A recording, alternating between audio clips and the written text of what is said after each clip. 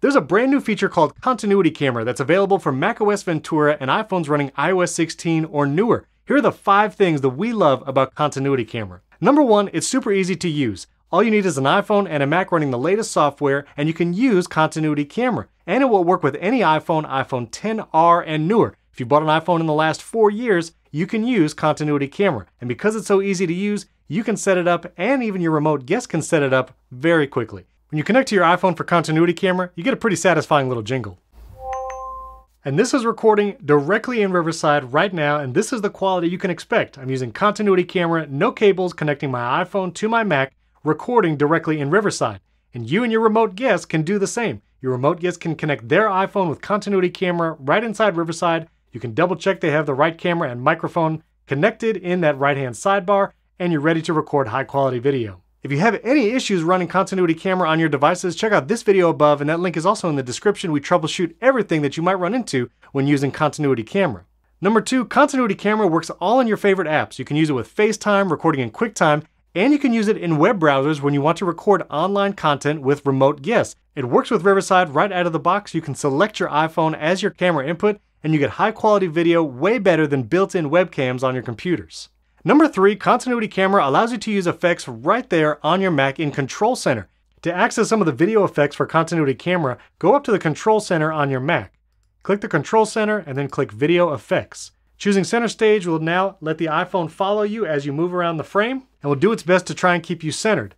It will lower the quality a little bit because now it's using the ultra-wide camera instead of the main camera, so if you want the best video quality, I would turn off Center Stage. Now that we're back on the main camera, you can enable portrait mode. This will mimic the effect of a blurred background or bokeh from larger cameras like DSLRs and mirrorless cameras, and it does a pretty good job blurring the background. So if you want that cinematic or portrait effect, you can do it right in Control Center using Continuity Camera. And if you want to get an even greater cinematic effect, studio lighting will highlight your face, darken the background even more, and you get a studio look. And all these effects are happening live from my iPhone, being recorded in Riverside, and the effects are applied right in the Control Center.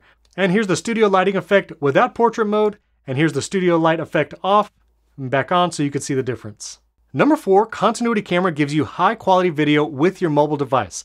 The resolution when using Continuity Camera maxes out at 920 by 1440, which is a little higher than 1080p resolution, and it supports up to 60 frames per second. When you use Continuity Camera with something like Riverside to record your content, it will be 1080p at 30 frames per second.